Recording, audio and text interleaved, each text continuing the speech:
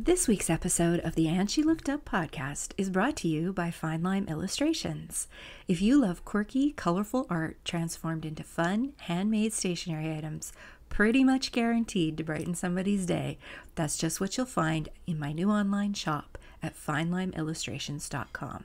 That's fine as in I'm fine, lime as in the fruit, illustrations.com. Browse the entire collection or sign up for my email list to see some behind the scenes peeks into my studio. You'll also get first notice of new product launches and subscriber only sales. And as an added little bonus, you'll also receive a free coloring sheet to help you relax and de-stress from your day. And now, on with the show.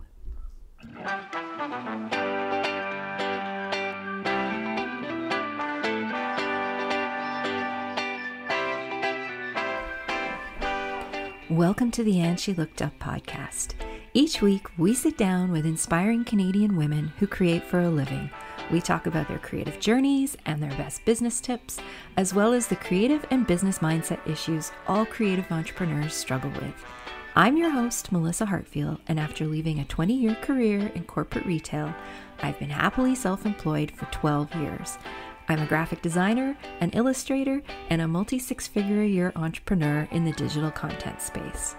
This podcast is for the artists, the makers, and the creatives who want to find a way to make a living doing what they love.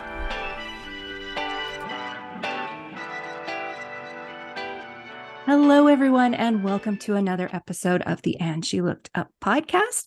As always, I am your host, Melissa, and today I am very excited because I am welcoming former Olympian and Canadian independent filmmaker Phyllis Ellis to the podcast. Welcome, Phyllis. Thank you. Thanks for having me.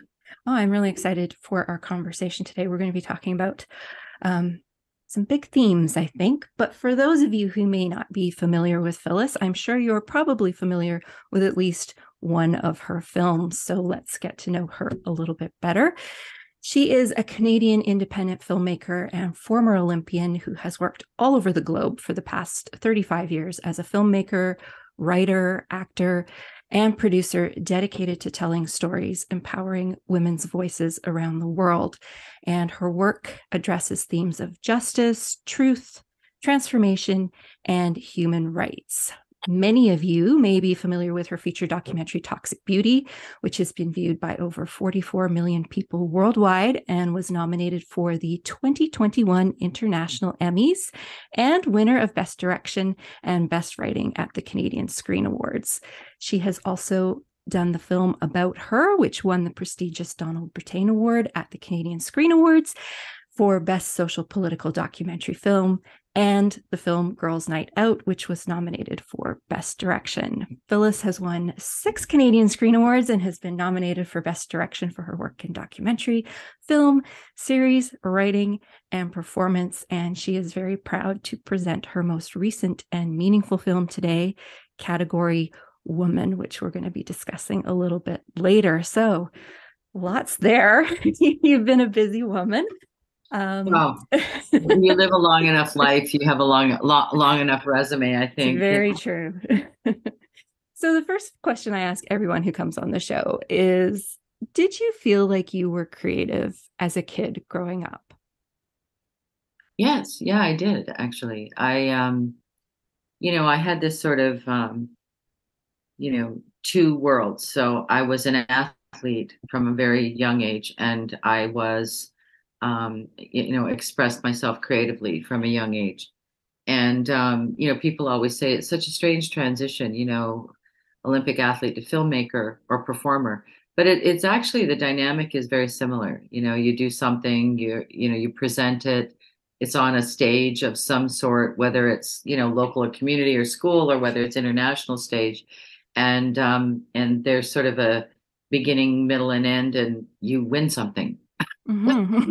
It sort of has that kind of trajectory, or you don't win something. But and neither is sort of. I mean, I think sport is more, win focused, because that's the whole point. But yeah, I mean, when I was 5, I was lead in the school play, and I wrote poetry, and I had always thought I would you know, probably pursue acting. But at the same time, I knew from when I was 5 or 6 years old that I wanted to compete in the Olympics. So I just kind of kept saying that. And then I don't know. Did you do the two growing? I mean, you said you acted in school plays and things like Yeah. that, but were you were you doing the two in tandem? Because Yeah. you don't just become a professional athlete or a high level athlete overnight. Yeah. Like, Yeah. No, no, yeah, both. So I was very involved in sports, all sports.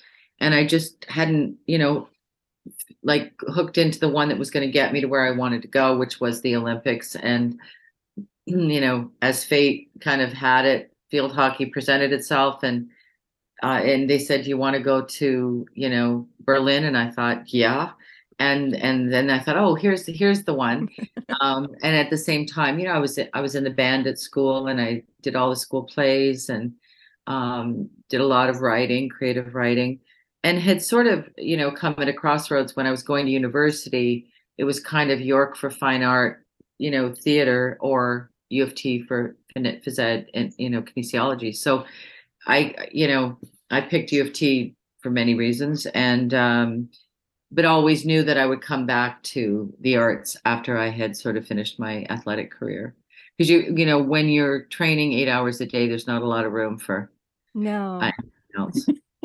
And I think if you're not an athlete, you probably don't think this way, but most athletes have a relatively short career. I mean, especially competing at a high level, you're not doing that into your 50s and 60s, right? So No, there has to be no. something on the other side of it. And I'm always fascinated by what athletes choose to do after Mhm. they retire from Yeah. sport. So how Yeah, we did you sort of a natural transition, I guess. how did you make that transition? Because filmmaking, there's a very technical aspect to that, I would think. Yeah, I mean, I think it was a sort of a long evolution because I think when I quit sport, I went back to school. I moved to the States and went back to school in a theater program, and then started working as an actor and in theater because I thought that's really where my focus was going to be, classical theater. And then, you meet people, and then I moved to another city in the States, and um, had a theater company there, did some work, as an actor, and then moved back to Canada. And, thinking of opening my own theater company in Toronto. I mean, there were 700 theaters at that time. I'm sure there's still 700. There were all kinds of small theaters. So that wasn't really in the cards. And I sort of transitioned for, sort of a bunch of fate reasons behind the camera. And then that's how I started working as a director. And I ended up really liking it. I liked the sort of the creation aspect of it, and then moved into documentaries. I did some comedy stuff and then moved into documentaries. And that's really what I've been doing for the last 15 years. Why documentaries? Why these stories over creating fiction? Fiction. Yeah.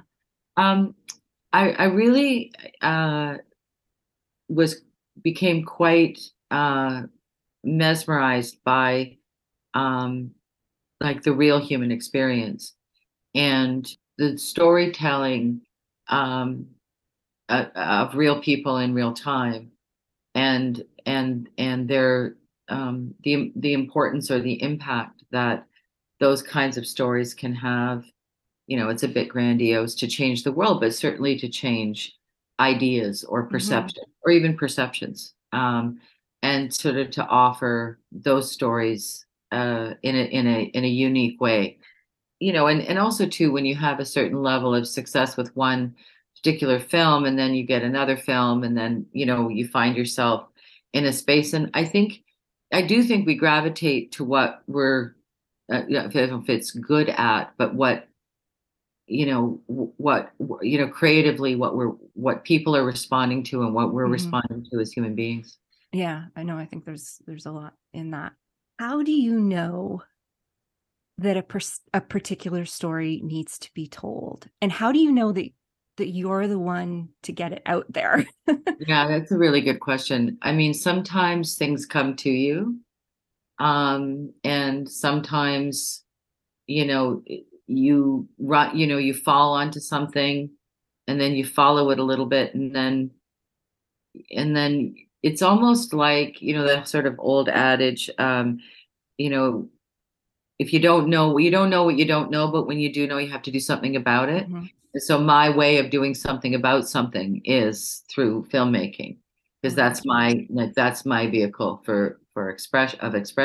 And it doesn't always work, but I think that I've said this a couple of times, but you start something and then the film starts to talk back to you. And then it's kind of, oh, okay. And then sometimes you're so far in you can't get out. You're like, oh, okay, I guess this is what I'm doing now. So yeah, so it's and the second part of the question about how do you know you're the one, I don't think like we're ever the one, but we're the one right now. you right. know and I think that there's a lot of conversation around the telling of your own stories and not appropriating, and those are really valid conversations and really important ones that we need to ask ourselves and ask others. But sometimes there are many ways that one can kind of come into a story. And so while I'm not a black or brown athlete from a tribal village in the poorest tribal village in South Africa.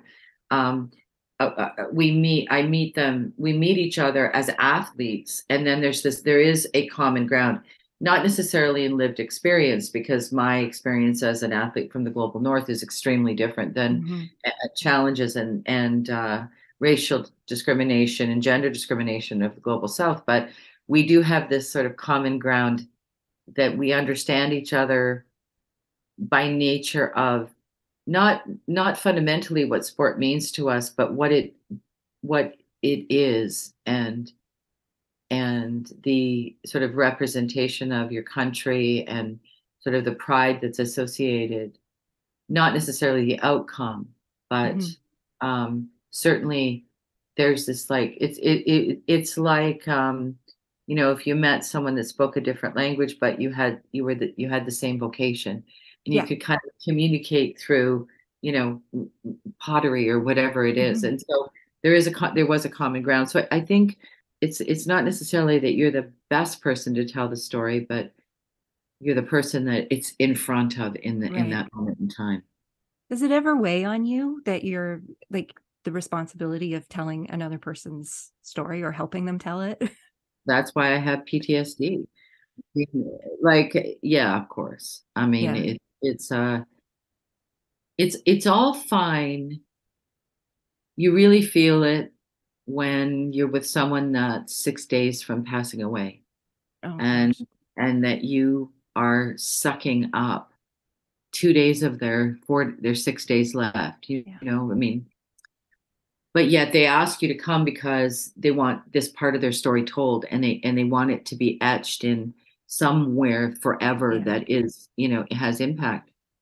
But it's not lost on the fact that I really want to talk to this person, and that would be, so that therein lies sort of the conflict, of a documentary filmmaker that's working in really, with tough subject matter.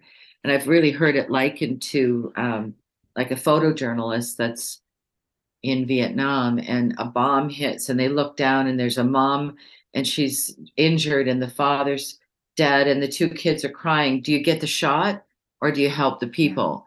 Right? And you get the shot and you help the people, but then you win an award for the photograph. And then there's this weird guilt that's associated with that prize, because it's born out of such tragedy. And yet, if you didn't have that photograph, then the rest of the world wouldn't know exactly about that tragedy in that moment. So it is quite a bit of conflict around, responsibility. And it's also, how do you create, people talk about boundaries all the time, and how do you create distance, as a filmmaker when you're visiting an athlete that's living in a tin hut where her safety's violated, minute to minute, and then you say, okay, well, nice talking to you today. I'll call times tomorrow at 9. Yeah. And you're leaving her in the tin hut with no running water, no electricity, and it's unsafe. So yeah, there's a lot of things to consider. And the other thing too, which it's a really great question. So let's say I'm shooting a woman who has she's got a week to live ish. And then you're editing her for a whole year. She's already passed away and she's alive and you're like, she's passed away. I don't say you pretend Yeah. she's, but you're cutting her as she is alive because she's alive in this scene in the film because in the film she hasn't died yet. Yeah. It's so it's a complicated reality, and one that we all navigate as doc filmmakers all the time. Yeah, it must be. I never thought of it from the emotional drain the way, I mean, you mentioned PTSD and I laughed, but honestly, I mentioned to you before we started that I watched Category Woman yesterday and I cried several times through it. And I was watching it in a condensed 1 hour and 15 minutes, I think it was. You lived it for the entire time of filming, and you don't think of that when you're viewing the film as the No, or that it takes 4.5 years and that you're making decisions. Mhm. And so, you hear a lot, filmmakers, they want creative control and they want to control their narrative and they want to make the film they want to make and everything. But, you're also dealing with someone's real life. Yeah. And I remember that, especially with Category, there was this one moment when we were with Annette on the stairs in Berlin, and she had just escaped Uganda, and she was sitting on the stairs, and she told us a bit of her story, and then she started to cry, and it was really like really difficult for the crew. It was really difficult for her. It was a difficult moment for me. I had just met her, and we waited, And I remember when we were in the edit for impact or for to make that scene extra extra, I would have chosen to have her to say what she said and then actually sit with her while she cried. But you make these choices and it was too intimate. It was too personal. It was just a moment with us that did not need to be, Right. in the film. And so we make those sort of decisions not only because it's the right decision to make, but also to protect what, it's you're not, protecting their privacy because they're telling you their story, but there are things that are said that would make the film better or that would, but that you choose not to include because from the hour and a half of film, you have sometimes 50, 60 hours of Yeah. footage that you're kind of trying to find the best way, especially with Category because it's a complicated story, to try and find the best way, the fastest way between 2 points so that the audience really can kind of follow the complication, as Jim Bunting says, I think in the film, it's complicated in the science and simple in the humanity.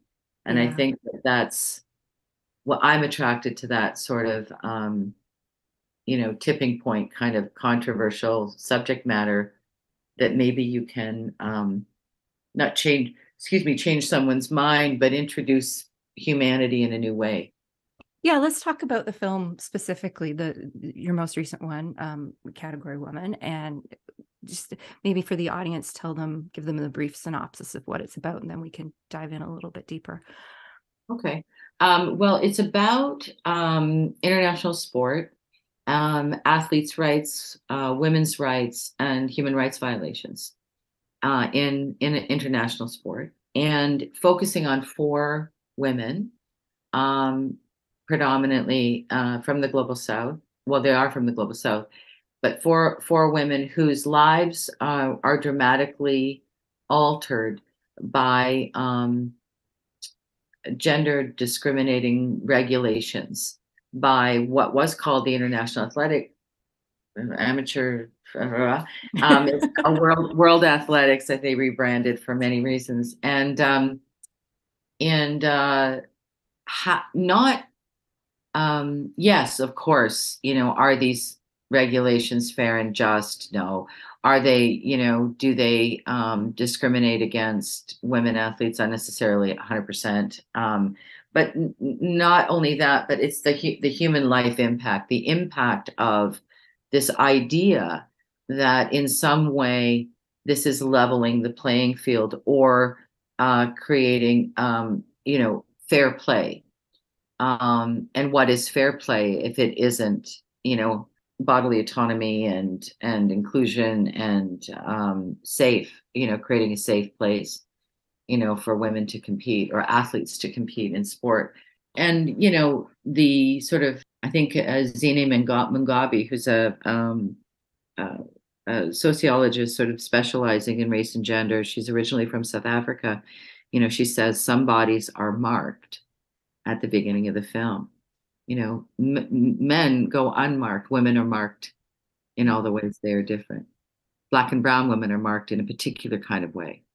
They're marked as insufficiently human. How do you castigate an entire as insufficiently human? By throwing their gender into doubt. And I think that sort of encapsulates the premise of the film and sort of how all those themes play out with each of the individual stories.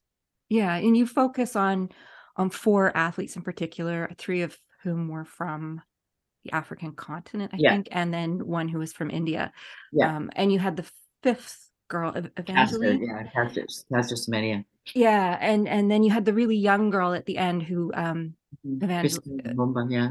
As a non-athlete and certainly somebody who never competed at that level, I had no idea the kind of scrutiny that female athletes and their bodies were even under, beyond, I think everybody's fairly familiar that athletes undergo drug testing, but the rest of it, no idea. So that was shocking to me. And I can't even fathom having my private medical information broadcast to the world at 18 years of age. That's just it. These were girls. They weren't even women, most of them. Like, when all of them. Yeah, they're so young, and some of them didn't even understand what was happening to them. None of them. And I just can't even fathom how they deal with that on a daily basis. And you mentioned Annette crying. She was the one that really broke my heart, just watching her. She just, yeah. What was it that made you bring this particular story to the screen? Well, I'd had sort of an abrupt exit to sport. I always say I didn't retire, I quit. My personal story is not important in this moment, but I had left sport, and I always thought, I would eventually come back. Potentially, maybe I do something, in film. I wasn't sure. And then I had followed Caster Semenya's story and what had happened to her in '09, and then, was equally as, profoundly impacted by what had happened, throughout her career and then what was happening to other athletes. And Dr. Bruce Kidd, who's at the University of Toronto and an old friend of mine, had been influential in sort of putting together the first team of advocates and lawyers to help support Dutee Chand at CAS, which is the Court of Arbitration of Sport in Lausanne, the highest court. It's not even a court. They're kind of arbitrators, but they call it a court. For athletes to go if they have a problem and if they have a dispute that they can't reconcile within their own sport organization. There's they call it, like, ideally a neutral place for them to arbitrate a conflict. And so Bruce introduced me to Dr. Mitra, who's the activist in the film, and continues to advocate for the thousands of athletes that are impacted by World Athletics a couple of weeks ago came out with new regulations taking everyone, all of them off the field. So even Christine, um, who had won a silver medal in at the last Olympics, she's taken off the track. All of the athletes that are even touched by these regulations, and younger athletes, it's really devastating. So there's this really outstanding athlete named Francine Niasaba, and she is not in the film, but she was a silver medalist in the 800 in 16 in Rio. And one of the stipulations was, well, if you test high for testosterone, naturally high testosterone, not anabolic or Right. anything Yes. for doping, you can't run the 4, the 8, the mile. I think it was the 4, the 8, the mile. And so you can either take drugs, have an operation, or switch events. So that's what Christine did at the Olympics. She switched from the 4 to the 2 and won a silver in the 2. But so what Francine did was she switched from the 800 to the 3000. That's kind of unheard of. It's really hard. It's like saying to, almost like saying to, a soccer player, well, you can't play soccer anymore, go play hockey. Like it's that different. Like they're completely different sports. So, but Francine was successful, and she switched events and had enormous success in the last couple of years at the 3. And with the new regulations they just put out a couple of weeks ago, it wipes her off. So not only did she conform and say, okay, fine, I'm not going to take drugs because I'm not sick and I don't need to take medication. I'm actually going to do what you say, ask. I'm going to switch events because for some reason you think these events are a problem. And I'm going to switch events and then I'm going to win. And even at that win, then they've just since taken her off the track. So I imagine shortly, in short order, there'll be some response from the athletes. I don't know what, but like this is an ongoing issue. I spoke in South Africa around on International Women's Day, actually, to a group of athletes, and they were talking about, because it's not just track, right? It's like No. Yeah. the captain of the football team, women's soccer team, she just got called out um, and identified and tested and it, I mean, when you said, I don't think what people realize is that sex testing has been around since the 1930s, and we were all sex tested. So right through, in various ways from then right through officially on the books until I believe the Olympics were still testing right through the 2000s. A lot of sports stopped officially testing, but what they used was your dope testing, because when you're doped, you're nipples down, naked, and you're using the washroom. Like people think what we go into a private room with a little cup and we pee in a cup like you go to the doctor. That's not what it's like. And so you're literally, somebody is staring at your body 2 feet from your body while you're trying to urinate in a cup to prove that you're not doping. And they're looking at your anatomy and they're looking at your body and making a call on whether or not they like what they see, or that it looks quote unquote normal to them. So they might look at me and go, geez, I don't know, something's, and then they whisper out me to somebody and say, I just doped Phyllis and I don't know, something's not quite right. And then I'm in for and then I'm in for a battery test, and then I'm taken off the track, or I'm flying home from a world championships, and when I land, it's all over the news that I'm a man. And in that the insult of that, as Castor says in the film, it's like I think Greg Knott, Castor's lawyer, says it too.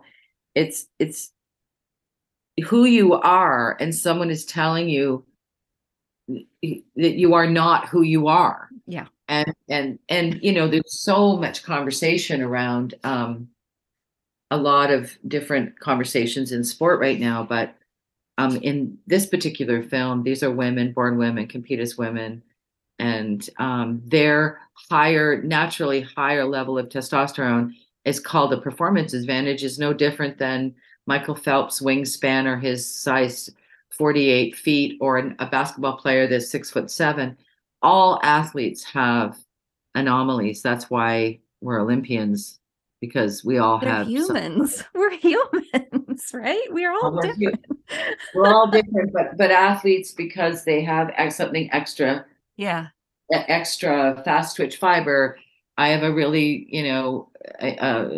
abnormally efficient maximum volume of oxygen. So I could smoke 3 packs of cigarettes and run a marathon. Like I just my oxygen uptake is really, and I can also run really fast. So I have fast twitch and slow twitch, which so I'm a unique person. I mean, I don't run at all anymore, but when I was an athlete, Hmm.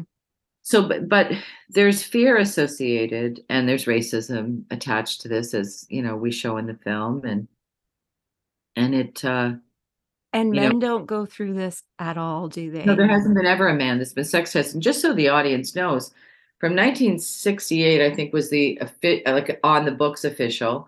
From 1968, 66, 67, they were nude parading. Women were walking in front of doctors naked, and they were looking at your breasts and your body and saying, "Yeah, no, too flat a chest, voice is too low," or whatever decision they were making about who is a woman and who isn't. And then from 66, 68 till 2000, you know, all women in all sports, winter and summer Olympics, were sex tested. And I mean, like, well, they had different names for it. Fem test, gender Yeah. test, sex test. And then you got a little card, you got a lanyard that said, "I'm a woman." Mm, you showed that in the film. Here's your certificate. You Go be a pass. woman. You pass. But then you could fail the next time they test you. Yeah, and you get it taken away. Yeah. That's yeah, so if what was it that struck you about these particular women that you brought into the film, the four that you decided to work with on this? Well, it works both ways. So it's you deciding, but it's also who decides to speak to you. Right. So Yeah. these four women were ready Hmm. to share their stories. It takes a lot of courage, to Absolutely. share your story publicly. And uh, so these were the four women that, That agreed. yeah, that agreed and invited me to, into their lives and into their stories. And, I mean, it's funny, like there's a lot going down right now. And I thought maybe I should open the film up and have like Category Woman 2.0 or 23, and then, tell all the, what's going on, if, as we speak. Yeah, it is really interesting because obviously the film was released earlier this year, but you've been working on this for several years, I would imagine. And now this year, we're hearing so much in the news with, and I'm not up on global athletics, but just even here in Canada, we're seeing things with like the Canadian women's soccer team and pay Yeah, equity and things like that. And we're seeing things with Hockey Canada and how women are treated exactly. by male athletes. And I, after doing the film and then seeing everything that's happening, do you feel like positive change is coming? Because you just mentioned that all these women a couple of weeks ago were removed from. Yeah. I mean, it's all just like sort of a big, huge thing, because the strides that have been made in women's sport are enormous. Even from when I was a kid, the number of, the opportunities, and Yeah. a lot of Four Sisters have fought long and hard to, create the space for women to compete, our women identified athletes to compete. So, um, change, like, it's hard. And I'm not sure at the sort of international level of sport, until they have diverse women, um, as decision makers, at the top of those Yeah. organizations. If you continually have a group of, white guys at the top of the food chain, the food chain's going to remain the same. And so, especially when it crosses, I always describe, because people don't understand how it kind of works. And I always say, well, sport's like the Vatican. So there's the Pope of sport, and that's the president of the IOC, and that's the Vatican. Right. And all of the sports are like the archdiocese. So there's the archdiocese of swimming and the archdiocese of soccer and field hockey and track and field and world athletics or whatever. And they have their own like silo, and there is complete autonomy in that silo. They're like their own business. And so they call it the autonomy of sport. So the Olympics, the Pope doesn't want anybody giving him guff. Same with the IOC. Like they're void of international law. Like they are their own island. And then, but the Pope has to interfere or get involved when something really big happens. It's like, oh Right. man, I gotta go and I gotta make a comment about. So while the IOC doesn't want to be on the wrong side of history with inclusion and fairness and bodily autonomy and safe sport for all athletes, let's say, and they don't want to be in any way in the space of human rights violations. So what they do is they say, totally, hear you. They're, the advocates, athletes, and lawyers and whatever really fought for this thing, and the IOC came up with a new framework saying, okay, we're not going to sex test anymore. We believe you, compete as you say, identify yourself, and we're good. However, what we're going to let the archdiocese do is they're going to make their own decisions. So within that silo of FIFA or World Athletics or FINA, they make their own call based on inclusion or regulations, and the autonomy of their organization, they're weeding out the whomever they want to weed out before they get to the Olympic Games. Right. So the IOC kind of knows, okay, you know what, we'll just be all inclusive because we don't want to be the bad guy. They're gonna take care of all of this for us anyway. By the time Exactly. their team gets to the Olympics, we're going to be clear. It's going to be all good. But where the problem happens is when athletes within that archdiocese say, we don't care that you're the boss of me, because you're not the boss of me. And what's different now even than 10 years ago, 20 years ago, is that athletes now um no is a sentence now. And athletes, with the Me Too movement and everything else that's gone on in other sectors, athletes voices matter. And you find this sort of allyship and more solidarity. You also find a percentage of athletes that don't really agree that inclusion is important. But I think I don't think change will come soon. Yeah. That Yeah. was I how think I the felt at the end of conversation, the film. I think the conversation is happening. I think it would take it would take an army of important athletes that walked away from money and fame and power for a moment and said, we're gonna stand here until it changes. I Yeah. think then you would see change. But it's so hard to be that person Hmm. because you can be right, but you can be dead right, and when your livelihood depends on it, and you've created a brand, or you're an import, you have this life. It's really hard. At what point do you sort of sacrifice that for the good, for the greater good? It's Yeah. easy for me to say, I'm 60, whatever years old, 63 years old. And, I can say I can do anything I want because of I'm not worried about whether or not I'm going to get cut from the team. Yeah. But when I was an athlete, there were so many times I wanted to, you know, step up, there's, you're 18, 19 years old, and, you know, you don't do the right thing in that moment because you're so young. That's why, like, I look at these women, and I think, man, at 18 or 19, I don't think I would have had the courage to step forward and do what they did. That came through really clearly in the film, that on the one hand, these girls were so young and in many cases very naive about what they were getting into. And yet on the other hand, they were so grown up. They Okay. yeah, and they had lived and seen far more than people much older than them and had experienced some pretty Yeah, for sure. And I think too, it's also lived experience. Like Mhm. their lives are tough at the fundamental level, Yeah. right?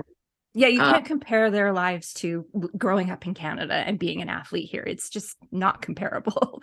not even at all. So, as Dr. Kidd says, if you want to level the playing field, then forget about all this other stuff, but put all the athletes in one place Mm, for 2 years.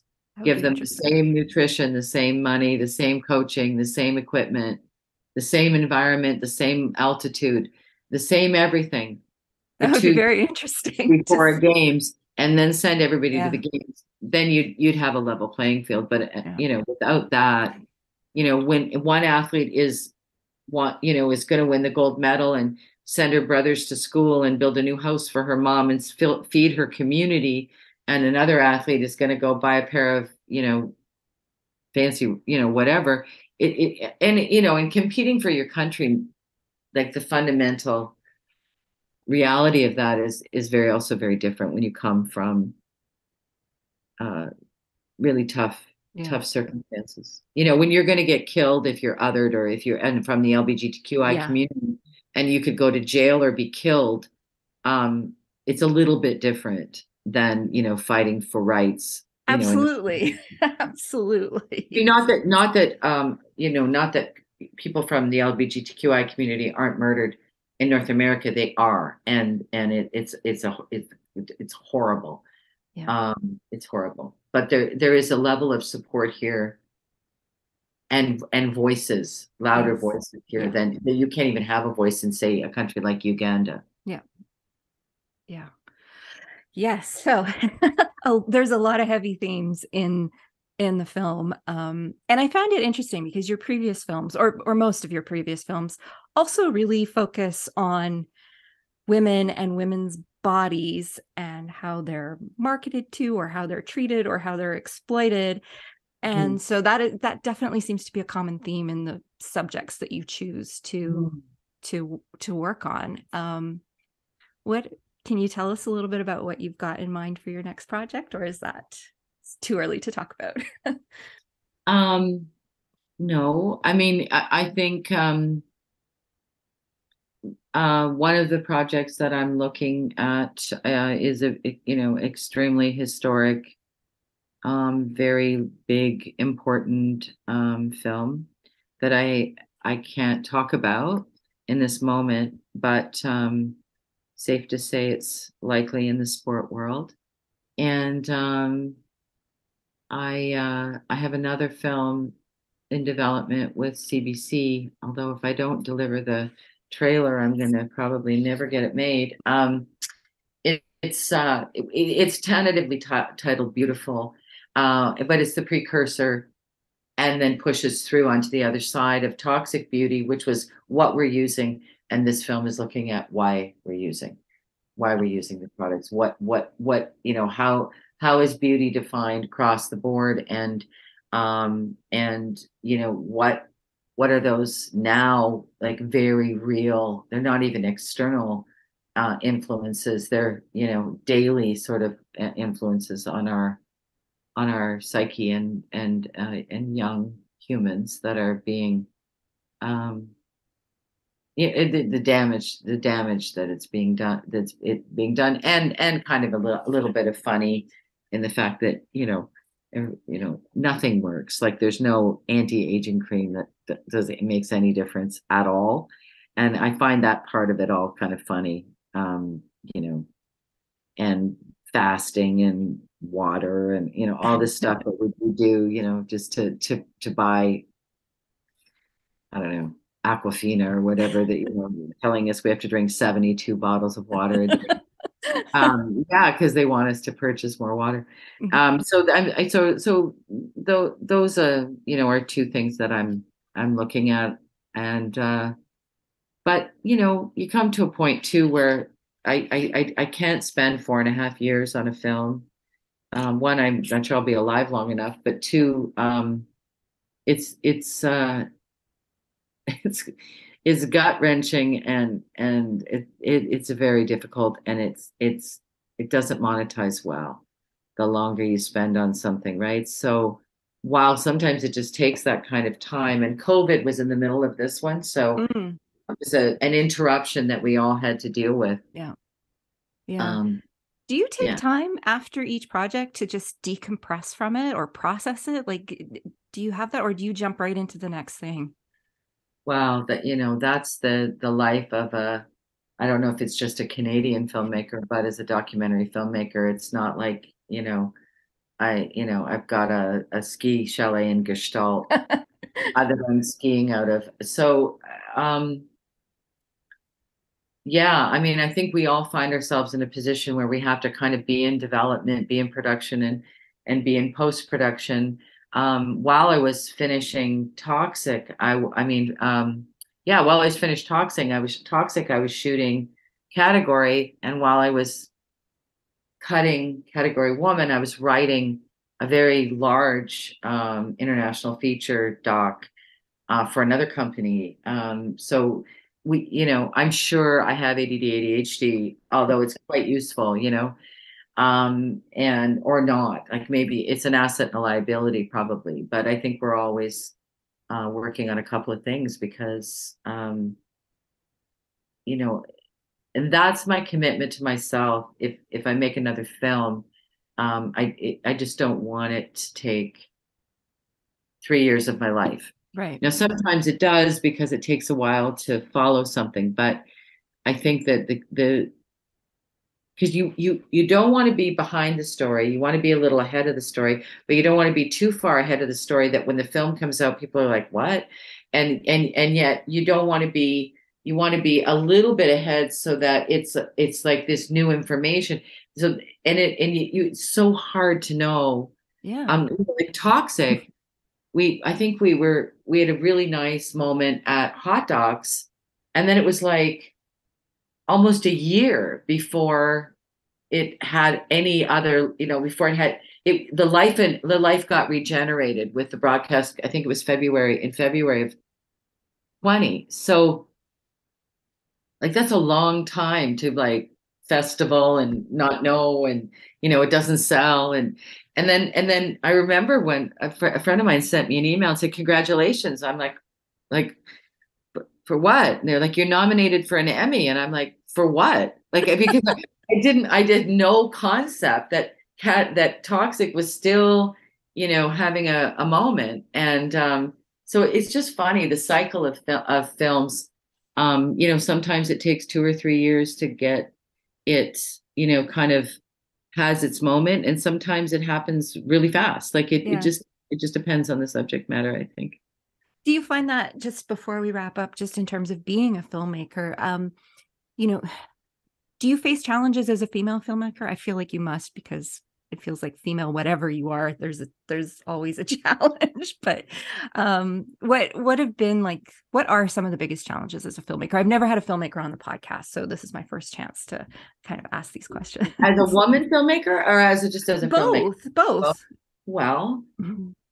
you're always dependent on somebody making a decision whether or not what you have is good enough. Right.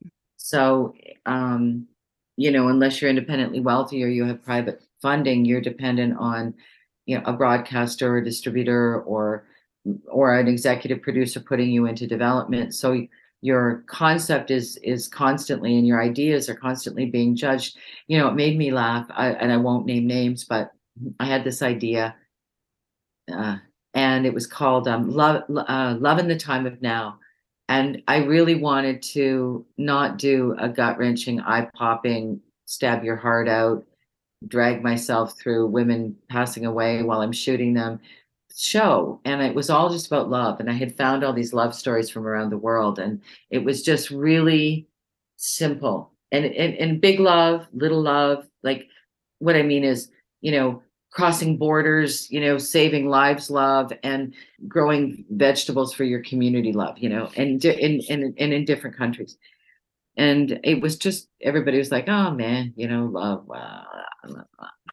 And there's a doc on Netflix right now that is exactly, it's like someone took my idea and just like grabbed it, or someone heard and told someone Yeah. who told someone. And so like in that moment, whoever I was talking to about it was like, man, they didn't care. And it wasn't something that grabbed them or that they wanted in that moment. And then a year and a half later, had I pitched it at a different time, like coming out of COVID, when nobody wanted to have eye stabbing stories anymore, people wanted just a little bit of a break and maybe have a laugh. That film gets, So I think you're always dependent on other people, Yeah. to not only to green light, but also to have an opinion. So you always like there's these other people. Now, notes are great, and other people's eyes on your work makes your work better. I don't mean that, but it's like a lot of opinions. Um, I've had 70 notes on a cut, and I've had 2 words, make it smarter. So it's like, you just never know quite what you're going to get. And as you get older, like I'm far less defensive about notes. I just say, sure, thanks. And I walk away thinking there's no way I'm doing that. Or on the other hand, somebody that, you don't really get on with all that well comes into an edit and says, I think you should switch act 2 for act 3. You're like, yeah, no. And then the editor says, oh, I'm not doing that. That's so stupid. Then I lay in bed at night and I think, so I'm doing it in my mind. And then I go in the edit the next day. I say, okay, switch act 2 for act 3. And the editor's like, what? No way. And then we do it and we watch it and we're like, yeah, that was a really good note. It made the Yeah. film better. But it is being dependent on other people. I think that's really hard. I think it's also um, really a challenge to move on from a project because people get really attached to you because sometimes they've never told that story before, Oh, from the or participant side. Yeah. Hadn't thought of or that. they just want to. They haven't finished talking. I Yeah. remember a young woman that was really close to passing away, and she called me from the hospital and she said, you have to come, like you have to come tonight. I'm not finished. I haven't Oh finished gosh. what I want to say. You have to bring a camera and you have to come. And she was in ICU. I had a cold. I would have gone, really. If I didn't have a cold, I would have gone, but I wouldn't have been allowed in the room. Right.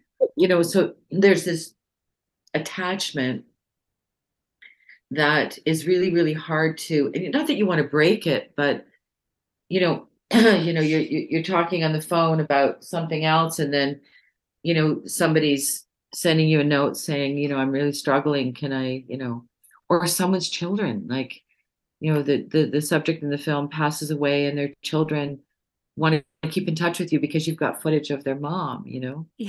There's Absolutely. just, it's a little bit, and I think that over time I'm getting better at kind of managing it, but I would say that I'm not the best at it. And I think, and I also think, like if you look at the DGC, and what doc filmmakers get paid for all the work that we do, and it's not the DGC's fault. It's just that with the category that we're in, based on what the networks allow sort of filmmakers to make, Right.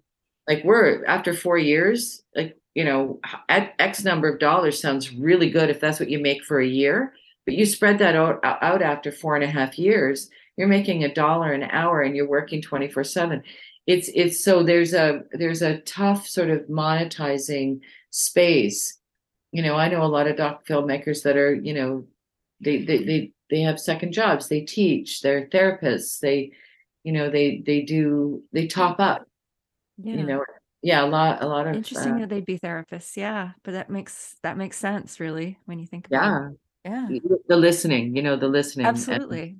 because I Yeah. think the other thing that's really hard, and I think it's something that certainly the documentary world is becoming more attuned to, is that we are not therapists. And sometimes people are sharing their like most traumatic or most intimate or, horrible, whatever it is that they're sharing with us.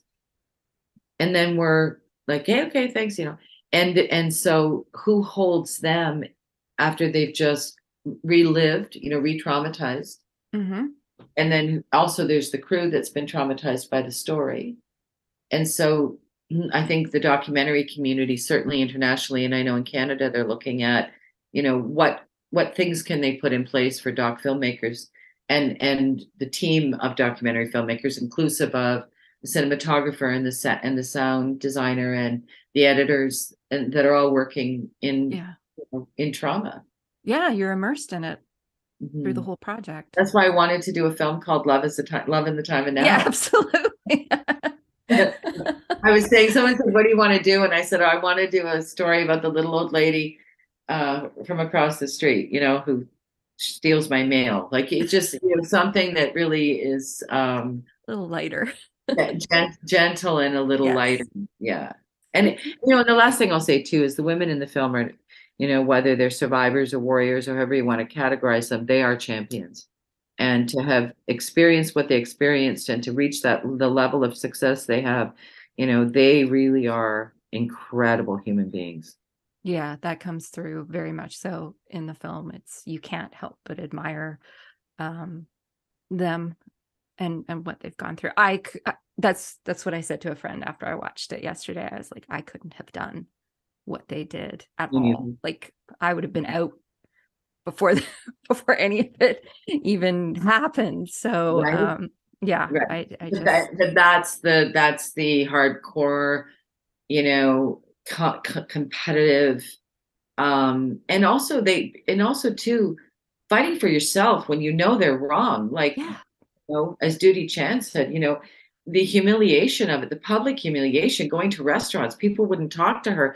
And she got outed at the beginning because somebody said she ran like a boy, or she, oh, I know. One of the comments was, she walked by herself outside at night, so she must be a guy. And so the inferences of even athletes saying those things then builds this sort of seed of doubt. builds the case against And you. Yeah, and it's sort of this, yeah, because what did they say? Like, an accusation is it can be as damning as or problematic as actually being, guilty of something. It's sometimes worse because the more you defend, the more people are like, well, yeah, but there was what? even a quote about that in the film, that the ones who defend are the most likely the culprits or something along those lines. But it was just like, you can't win. Like, Yeah, I think Stefan Berman said in a quote, um, something like, you know, they say they're women even if they scream the loudest from the top of a building or something. It's yeah, just so gross. it Even was, to say that, it's like it's not even intelligent. no, it was, it's It's very not even frustrating. it's not even a thing, and but yet he carries a lot of weight in this conversation, and Yeah, hopefully that might change. That maybe they won't, maybe the maybe there'll be a power shift, and there'll be, different, um new voices at the table. yeah. I mean, nobody can stay in a position forever. That's just how life works. The world So works. you hope that when the opportunity comes for new voices to come in, that some truly new voices will come in. But I guess that's to be seen. Yeah, exactly. It's just they have to be invited to the table, and Yeah, that's well, the that's part of it. Yeah, right. Like Dr. Mitra, she should be at she's every table. amazing. Yes, she was so interesting to listen to, and She is amazing. yeah, She's- gosh. Well, Well, thank you so much, thank you. Melissa. Before we wrap up, where can people watch the film, see the film, and where can they find you online? And we will put links to all of this in the show notes. Well, easiest probably right now is the category woman doc um, website, and then you can see the film on TVO.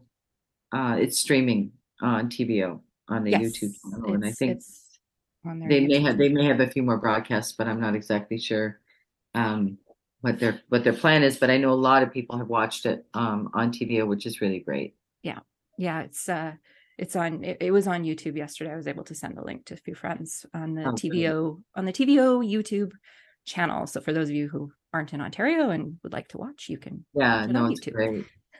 But thank you so much for having me. It was a great conversation. Yeah, no, I really appreciate it. And for all of you out there listening, if you have the opportunity, I really do recommend checking out the film. It will make you angry, but sometimes we need to be angry about things.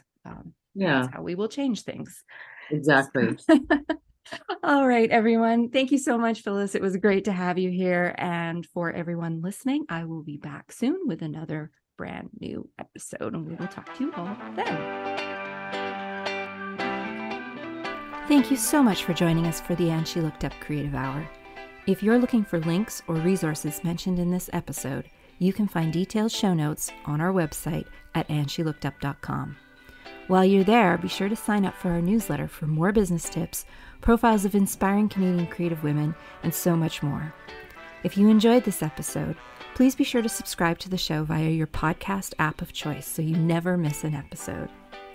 We always love to hear from you, so we'd love it if you'd leave us a review through iTunes or Apple Podcasts. Drop us a note via our website at andshелookedup.com or come say hi on Instagram at andshелookedup. Thanks for listening, and we'll see you next week.